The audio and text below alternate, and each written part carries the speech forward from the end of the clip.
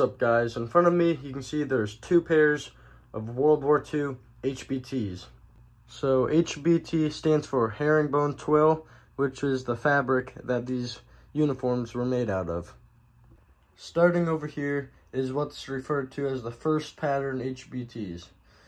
So you can see they are lighter shade. Of course, they're original, so they might be a little faded, but they are definitely a lighter shade. And you can see the pockets are pleated and the corners are kind of squared off. And they have buttons at the cuffs. You can see some of them are off because it's original, and adjustable waist on both sides to make it either tighter or looser. Now, if we look at the trousers, you can see they have a button fly. They have side pockets like this on each side, along with on this side they have a small watch pocket, as well as two pockets in back. So those are the first pattern HBTs. The first pattern HBTs started production in 1941, right before the U.S. got in the war, and they produced them to the end of 1942. And then in 1942, they switched over to the second pattern HBTs, which is what's here, but except it was in a lighter shade, which is what's known as the light shade or second pattern HBTs. So throughout 1942, they made the second pattern HBTs, but then at the end of 1942, they switched over to the dark shade or third pattern HBTs, which is what you see here. It's the same exact thing as the second pattern HBTs, just a darker color.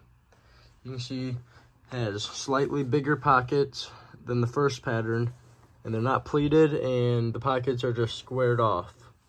But once again, has the same buttons. No adjustable waist though. It still does have the buttons on the cuffs. So coming down to the trousers, you can see the only pockets they have are these big ones on each side, on each leg. So from the beginning of these in late 1942 to mid-1944, they actually had, the pockets were up a few inches, about started right here. And then in mid-1942, they moved them down here. So during D-Day, you still mostly see the higher pockets. So I do need to get a pair of those. I do just have these ones right now though. These third pattern HBTs are what you mostly see throughout Europe. The darker shade third pattern HBTs. The first pattern you don't really see too much. You see them a little bit with Marines on Cape Gloucester, and a little bit of them made their way to Peleliu and probably some other islands.